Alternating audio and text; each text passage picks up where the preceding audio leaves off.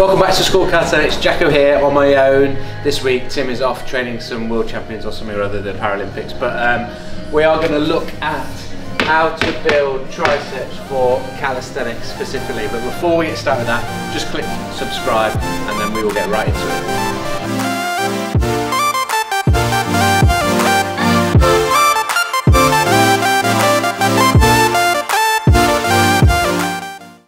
So when we're talking about tricep, we're talking about this muscle at the back of the arm here, and we often think about it as being an extender of the elbow, straightening of the arm. And in calisthenics, what that looks for us a lot of the time is we're using things like the dip bars, where we're going into some dipping positions here.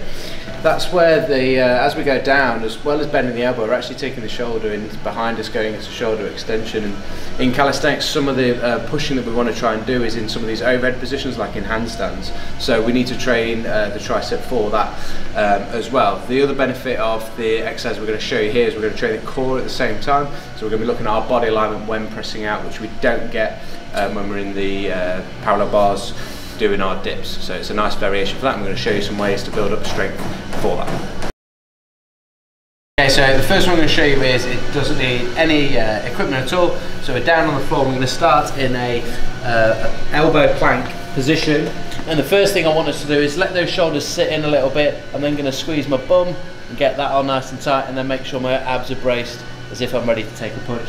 Then from here, what I'm looking to do is I'm going to drive down through my hands, extend those elbows and push up to the top. What we don't want to do is either lead with the bum and push up here to make it, your body finding a way to make it easier, or break in the middle here as I push up. So I've got to make sure as I push with my hands, I'm keeping my bum on and my abs nice and tight, so everything moves up together, my body's staying in that nice straight line as I'm pushing up. I'm starting to get you cued around controlling through your abs and your bum to keep that body in a nice straight alignment whilst your arms are doing some pushing motions, and that's going to be really important if you want to progress your calisthenics any further.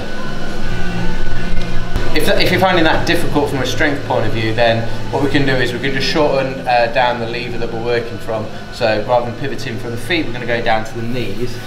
But the same principles apply. I'm going to make sure my bum is on and my core is on, the shoulders are sunk in nice, so that when I press up, everything stays nice and straight in terms of that trunk body alignment. Okay, so the second exercise we're going to show you is going to develop on from that, and we're going to use the rings, and the rings are going to allow us to go a little bit deeper in terms of our range. So rather than being restricted by the height of the floor, we're going to be able to drop ourselves underneath and get a little bit further and drive back out. Now, a couple of things to note is with the rings, what's great about them is I can make this easier by standing further up and coming in and driving back out. Or if I really fancy myself, I can take the right lower down here, drop in nice and low and drive back out. Same principles apply. You must make sure you've got that bum on nice and tight, core on nice and tight. Those two things locking that body in position whilst you drop down further and press back out. You can work yourself lower and lower, getting deeper range, feet further back, to build up your strength progressively as you get better and better and stronger and stronger. So we can make all those weightlifting squat guys unhappy again by utilising the squat rack for this one. But what we're going to use is the bar set up. It's similar to with the rings, yet just because we're using the rings allows a little bit of instability, so we're adding a little bit of stability by using the bar. But the one thing that the rings allows us to do is have a comfortable position for your hand.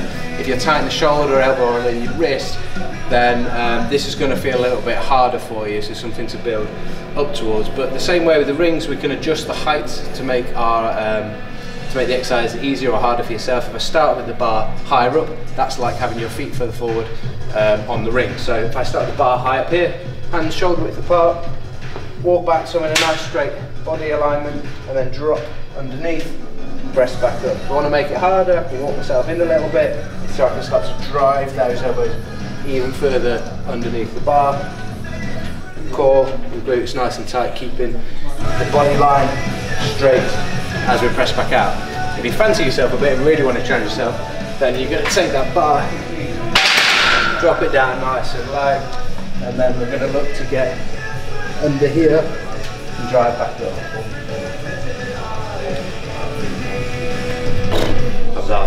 Hopefully that's given you some insight into how you can help build up your tricep strength, as well as training the core to be able to control your body and trunk alignment during your calisthenics. If you've got any questions about that, just comment below. In the meantime, if you would like to see more of the videos from us and the content, we'd love you to click subscribe, which is up there. We've got new videos coming out every week. We've got challenges every Tuesday and Q&As.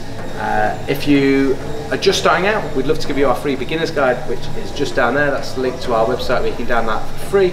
And then if you'd like to see any more how-to videos and tutorials, just look at the playlist up there.